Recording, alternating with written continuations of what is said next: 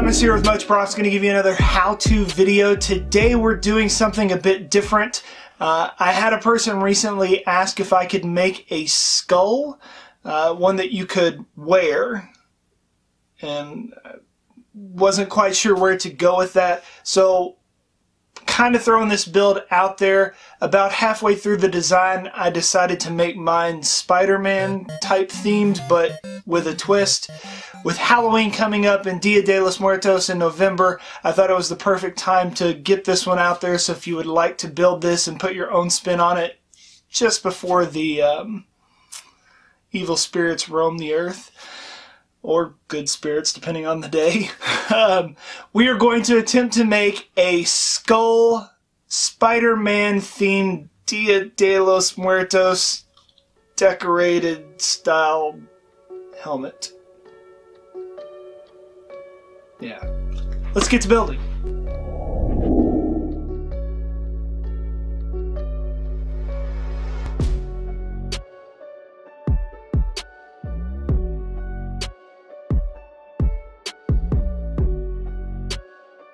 Cut out and trace the pattern I've provided in the description of the video and trace them onto your materials. I'm using 6mm EVA for this build.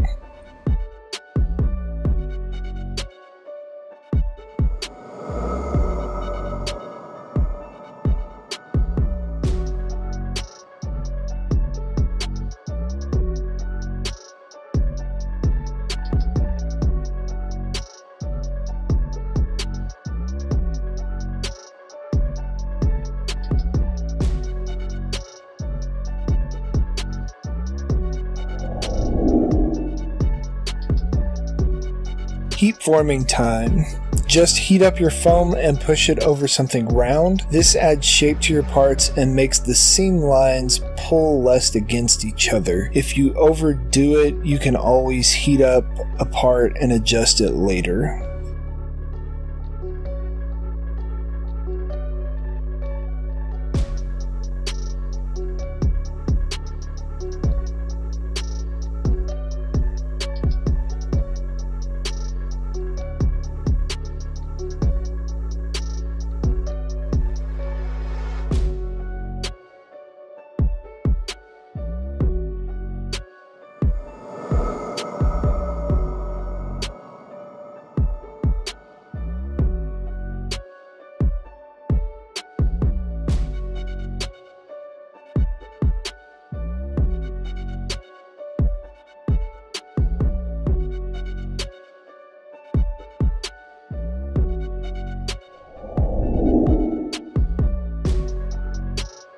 I tried to keep the template simple so that there are few parts to this build. Hooray! I laid out the template on the left hand side over there so you can see how the parts line up with each other. Hopefully this is helpful.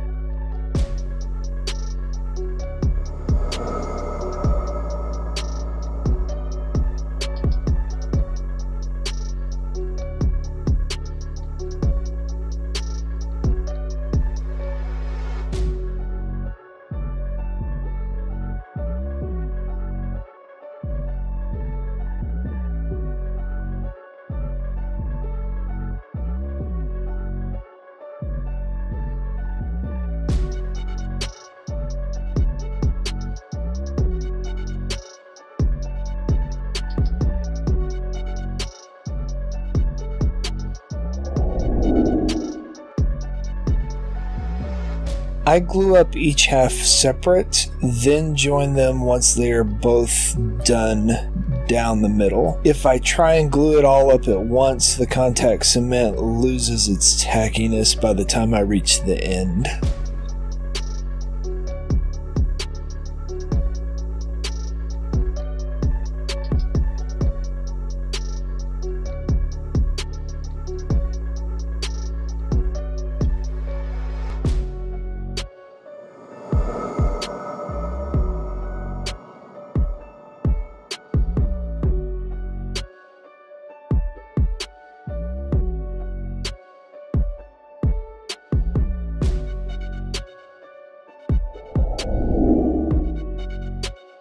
I wanted to add a bit of a brow line, so I cut partially through the foam on the inside and backfilled the gap with some hot glue. As I do this, I'm holding the brow out so that it stands out. Then to speed up the process of the hot glue cooling, I hit it with a can of air upside down. It lets out a burst of cold air that super chills the glue.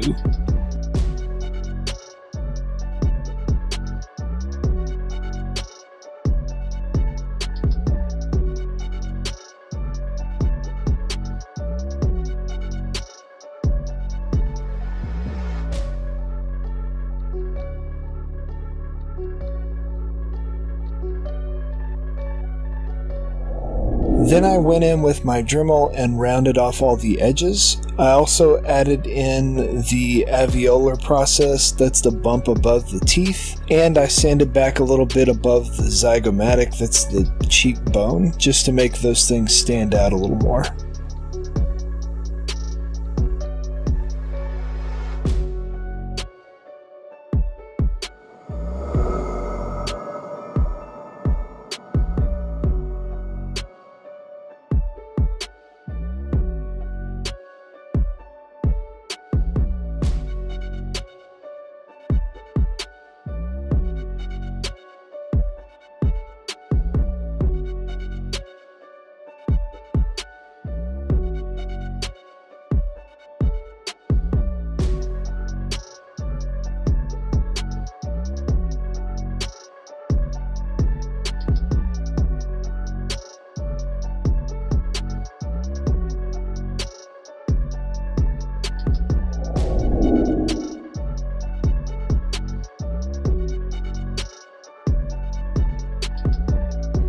The skull has a lot of sutures around it. These are special fibrous joints found only in the skull. They're the little zigzaggy lines all over the surface. I just looked at an anatomical image of a skull to mimic those lines, then I burned them in with a flat shading bit on my wood burner.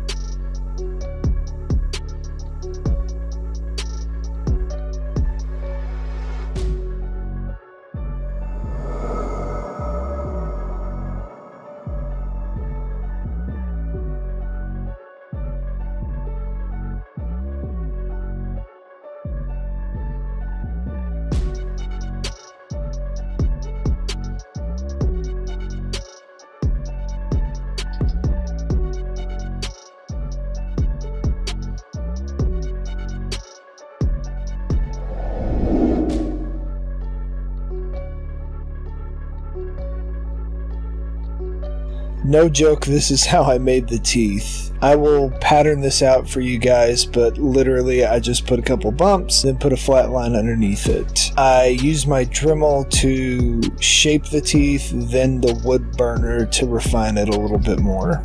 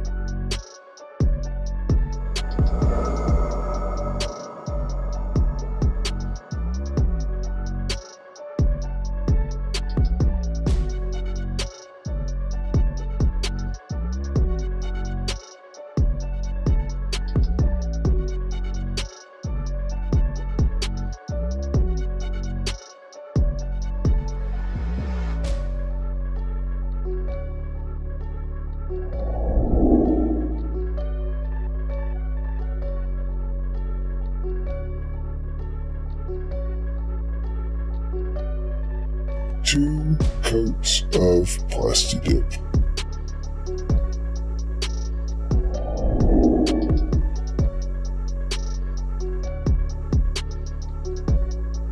I've had quite a few people ask me how I do a bone-looking paint job. It's actually a lot simpler than you think it is. You push in the paint into the cracks, then wipe most of it off. I use off-white, burnt sienna, burnt umber, dark brown, and a little black. Usually this is a little bit too dark once I wipe off most of the excess, so I just go back over the top of it with a dry brush of off-white and white mixture until I'm happy with the coloring.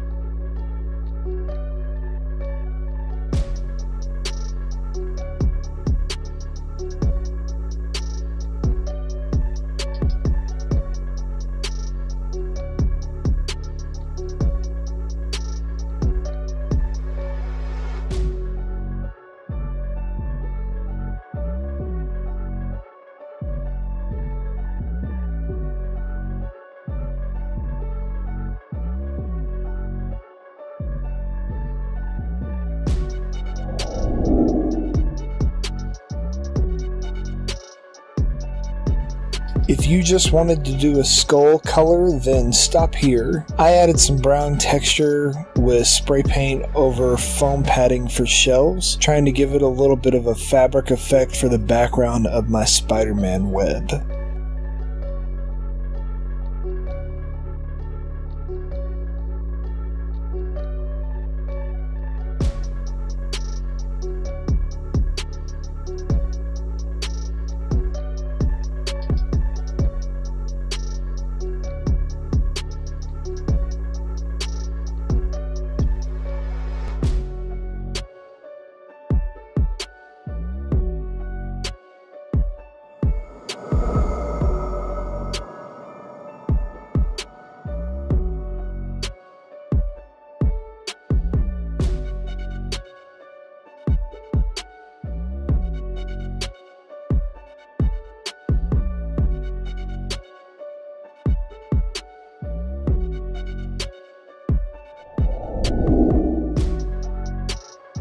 Then I just took an acrylic paint pen and drew on some web details down the middle. On the sides, I decided to make it a little more Sugar Skull decorish and add Spidey logos and filler details.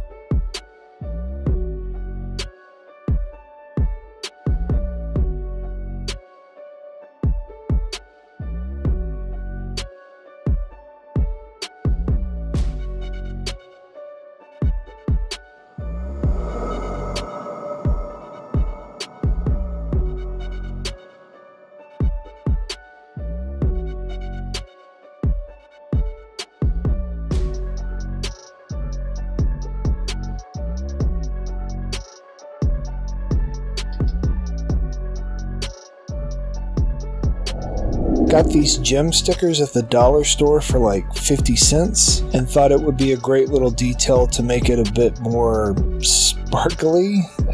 Totally unnecessary, but I really liked how it looked against the shades of brown.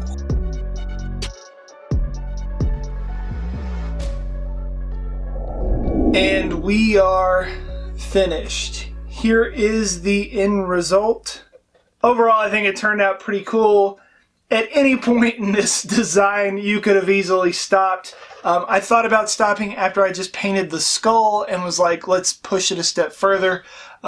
Putting on the Spider-Man themed kind of Dia de los Muertos style, the sugar skull type decorations. I could have stopped there, but I wanted to add the jewels on it to make it even more so I took it a step further. I could go even further by adding a white film over here, maybe putting some glowing eyes. You could really run wild with this and totally make it something your own. Maybe you'll try and make this skull yourself and impress your friends with your creepy abilities to wear some ginormous person's head as a trophy / set of armor. Yeah, when I say it out loud, it kind of makes it weird. Maybe you'll get some... Yay! And inevitably, they're going to ask you, how'd you make that? You can give them one of these. Tell them, much props. I have a big head, and it's a little loose on me, but I think it's pretty cool. Peace out!